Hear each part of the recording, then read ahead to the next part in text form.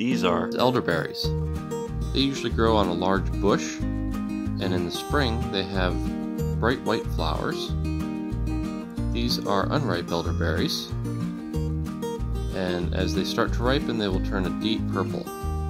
This is when they're ready to pick. You can simply just snip the head of the elderberries off to pick them. Elderberries like to grow near very moist areas and with very, very rich soil.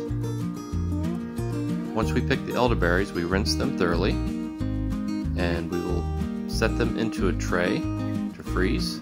There's a couple different ways you can do this, but we throw them in the freezer. Elderberries have many uses.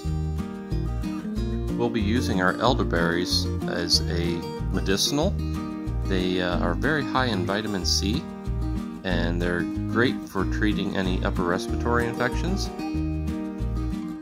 We will usually use them in a tea, or we just steep them in the water.